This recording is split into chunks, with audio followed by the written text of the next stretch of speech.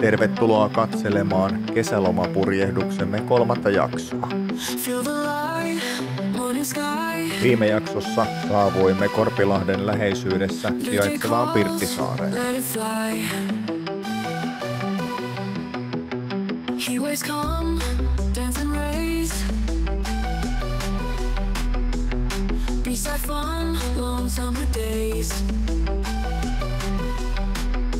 Shake it up, sun-kissed skin, feel the pulse, let it in. Music loud, hands up high, move as one, reach the sky. Shake it up. Sun-kissed skin, feel the pulse, let it in. Music loud, hands up high, move as one, reach the sky. Shake it up, sun-kissed skin, feel the pulse, let it in. Music loud, hands up high, move as one, reach the sky. Shake it up.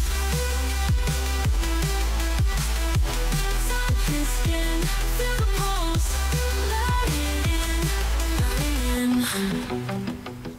Kumorkonella. No vitsi. Huomenta vaan. Täältä nyt sitten saaresta taas heräiltiin. Hieno oli yö. Saatiin rauhassa nukkua. Artikuloin tuossa mielessäni, että täällä ei varmaan ötököitä ollut juuri mitään, mutta sitten kun pomppasin tuohon veneestä ulos, niin johan niitä armeija tuli kimppuun saman tien. Mutta hyttysverkko asennettuna oviaukkoon ja ulko-WC. Se on kova sana. Mutta jees. Tehdään aamupaloja ja mietiskellään, että mihinkä lähdetään. Sellainen pienimuotoinen suunnitelma tuossa eilen illalla kehkeytyi. Mutta katsotaan kuinka se realisoituu tässä aamuaikana.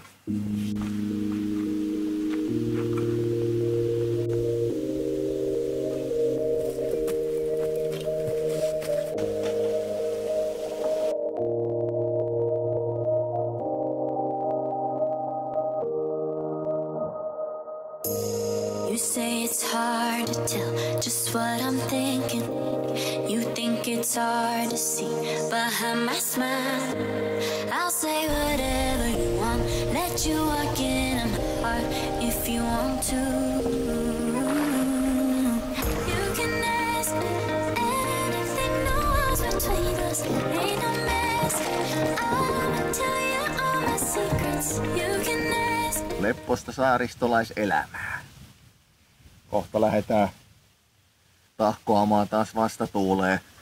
Ja Vuorissalo taisi olla seuraavan kohteen nimi, että tällaisia alle 10 mailin hyppelyitä tehdään tässä. Niin ei mene tämä vastatuulipurjehtiminenkaan ihan tunteisiin. Mutta oletettavasti tänään ei ihan mahdottomia puuskia on, niin että vähän tasaisuutta tuossa tuulessa niin helpottaa kummasti tuota purjehtimisen suunnittelua ja toteutustakin. Lisää kohta reissuvideota sitten. Ruvetaan tekemään lähtöä. Mamma oottelee vielä ennen kuin päästään köysiä irti. Laitetaan Tsutsuki käyntiin.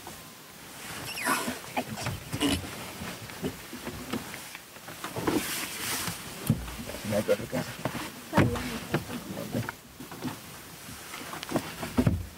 Kuuluttelee ensiksi, että se on vapaa.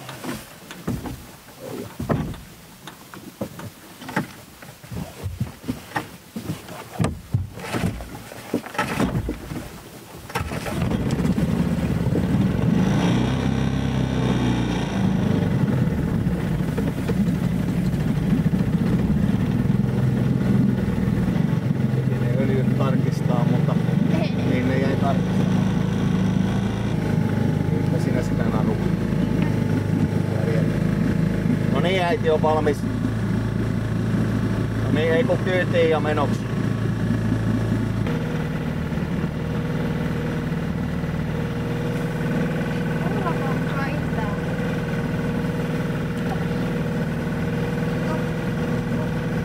Mikä on itä?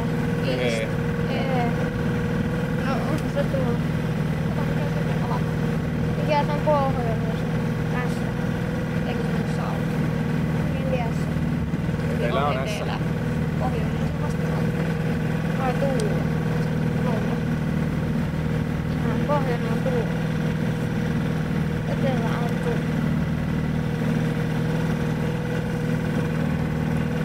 Ja tässä voidaan purjeet ottaa ylös. Tai purje punainen.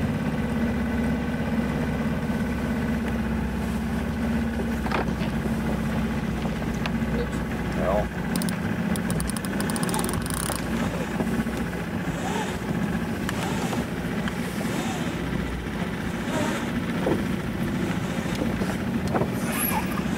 Sitten kun loppuu voimat kesken, niin laita liissiin.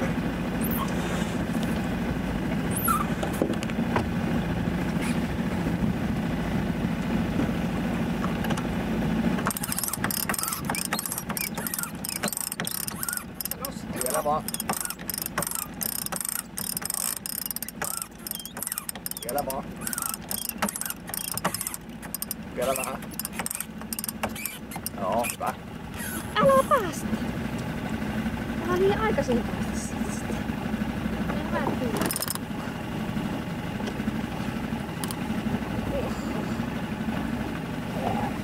Ihan mennään. No, ei välttämättä lennetä, mutta... No mennään. Nyt se on lentämään sieltä on lähdössä. Eikö? Nyt se on... Joo, luokse. Erikoinen keli, kun on välillä kylmää ja välillä kuuma. Niin.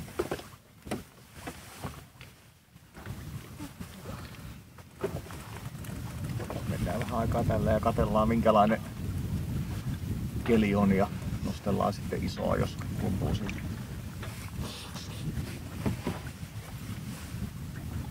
Minkä päivä on? No tosta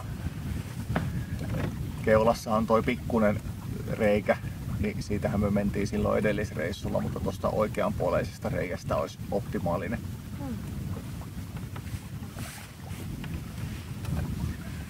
Siitähän me sitten mennään. Niin, katsotaan mitä tuulen suunta sanoo. Se tuulee luonnollisesti just sieltä.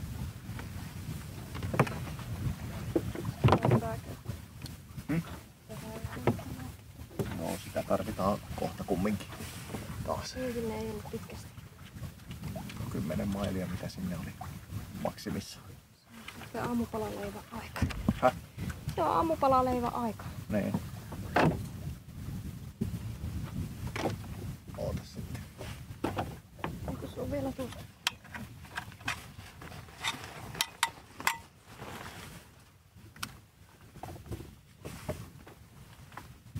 Noniin.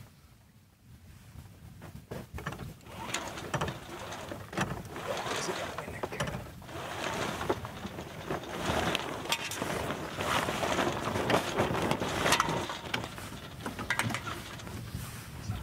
Kiristäänkö Se on vielä? varmaan ihan ok siinä. Ei tarvi. No, voit vähän kiristää.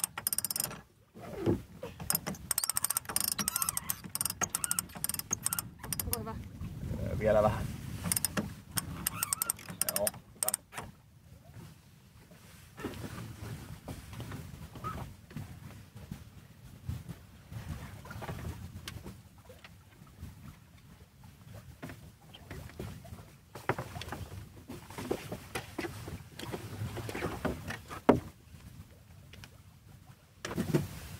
Näyttäisi olevan tollanen lounaistuuli nyt tällä hetkellä, niin se sopii ihan hienosti tähän meidän suuntaan.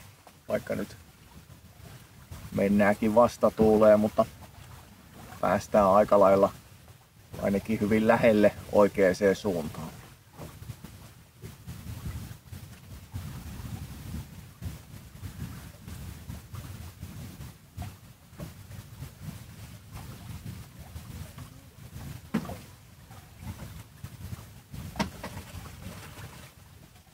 Ainakin hetkittäin. Ainakin hetkittäin päästään oikeaan suuntaan.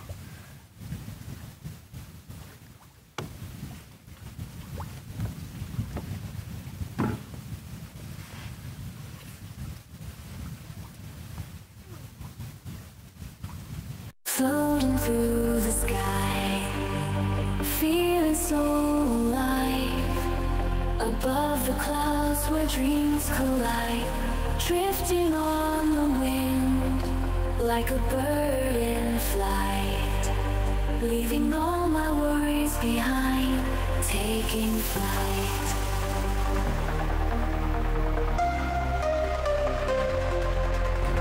Rising with the stars, reaching for the light, dancing with the moon. Everything feels right, letting go of fear, embracing the unknown, flying high in the sky, where I truly belong.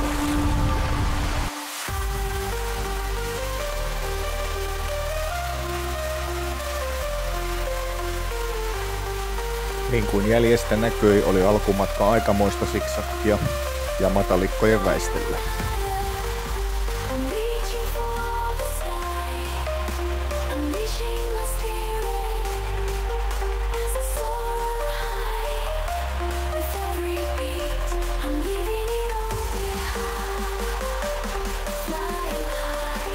Sadealueet toivat hyviä puuskia ja nostattivat jonkunlaisen aallokonkin.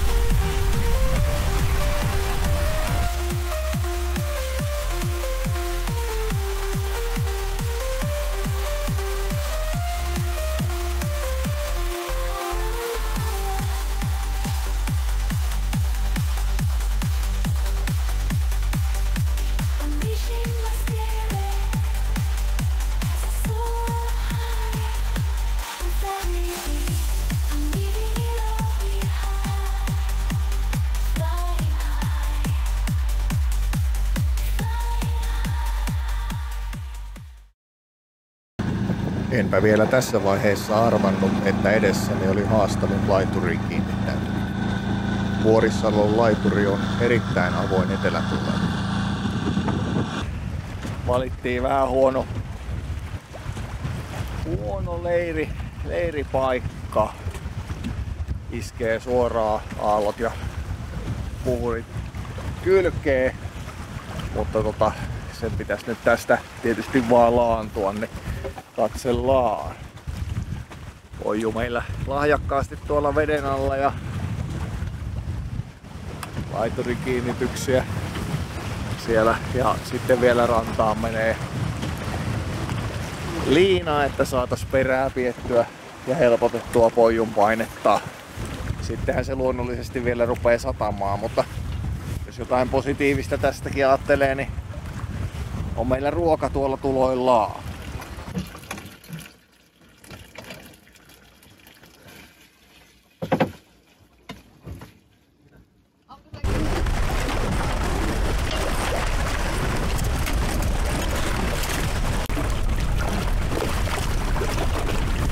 Onneksi tuuliennuste kerrankin pitää paikkaansa, että se oli tuulihuippu puuskissa siinä, mutta toki tää on aika aukealla paikalla koko ajan, mutta katsellaan alle 4 pintaan pitäisi pudota toi puuskat, niin luulisin, että ei tässä hätää, mutta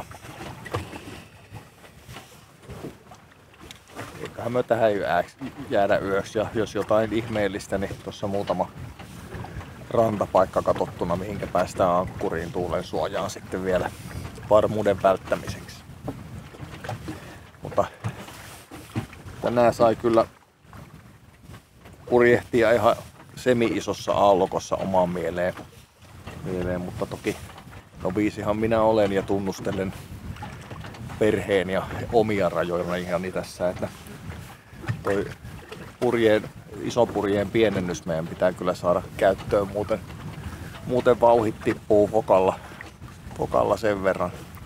Tai sitten toinen tietysti vaihtoehto, että käytetään kenoa.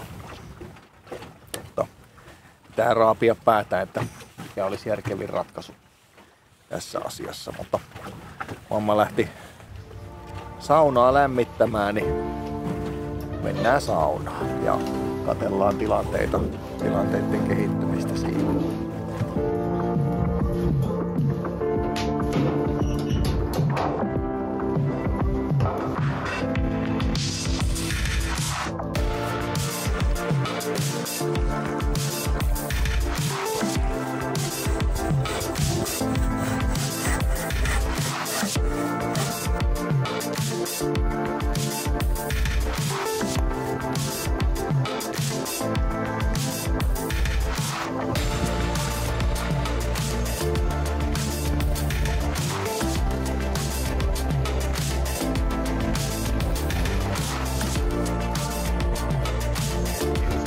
Vielä ottaa pelastuskielejä pois. Omat kellutuspuutkin mukaan.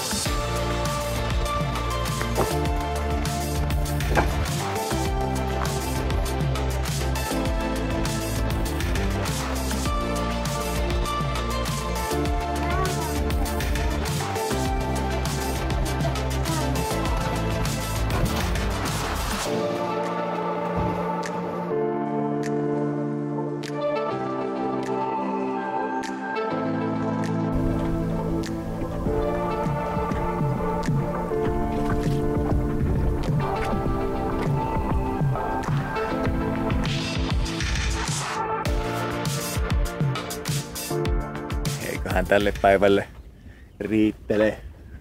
Vuorissalo majapaikka kiittää ja kuittaa. Palataan huomenna asiaan ja katsotaan minkälaisia telmeitä vastaan tulee. Ja mitenkä tässä yö menee. Tuolla tollanen sopiva harsopilvi. Sadetta pukkaa tänne päin, mikä yleensä merkkaa myös vähän tuulta. Katsotaan kuin käy.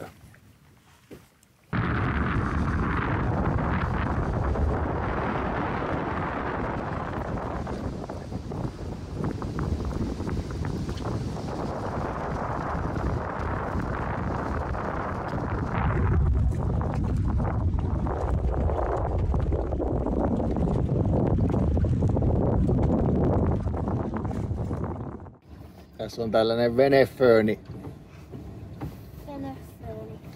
Hiukset kuivuu hyvin tässä. No ei sulla Eikä tuu muuten kylmä.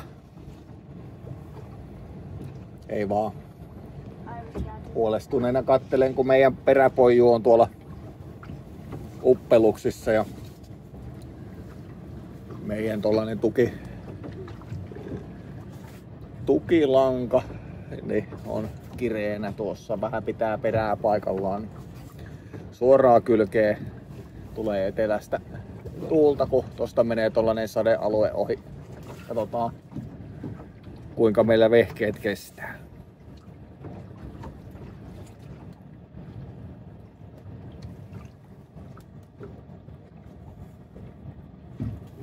On tää huoletonta ja mukavaa tää veneily. Siinä oli meidän 4. retkipäivä. Kiitos, että katselit. Laitahan kanava tilaukseen niin et missään jatko-osia.